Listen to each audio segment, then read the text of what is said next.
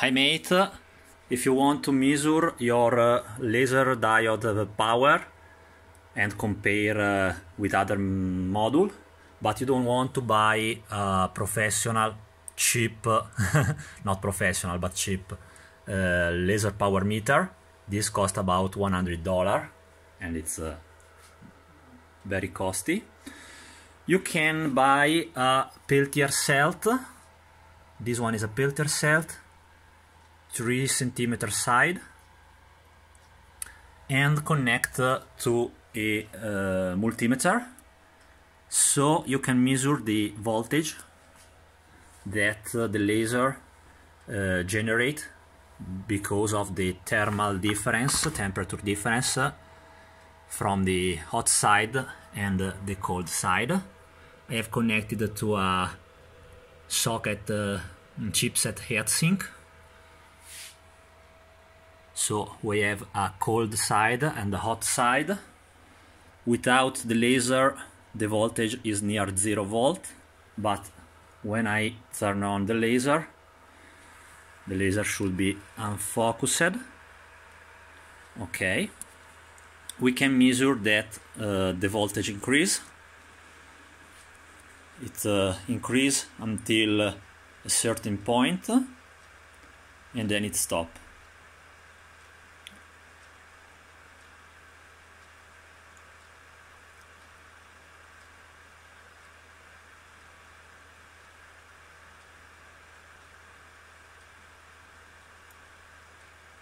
Okay, we are near the balance point. The balance point is the point where the hot side of the Peltier Cell stop being hot and the heat is transferred to the heatsink. Okay, 0.45, no, 0.40, pardon, 0.440. Okay, this is the measure I have on this Atom Stack A5 module that is rated for 5 watt, near 5 watt. Let's compare to another diode.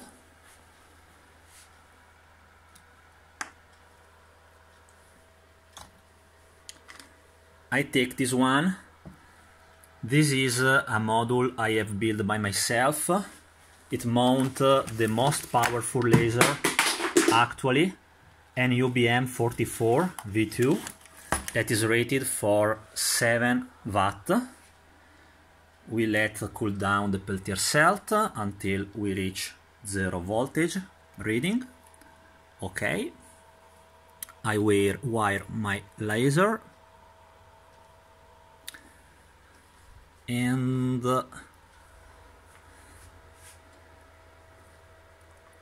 start. Okay, the measure procedure is the same.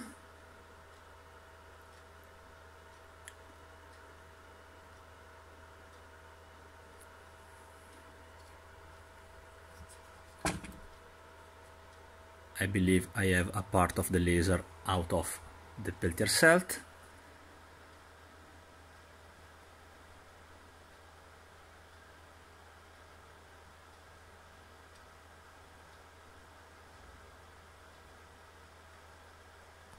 Okay, this module reach 0.618. So we can make a compare between both.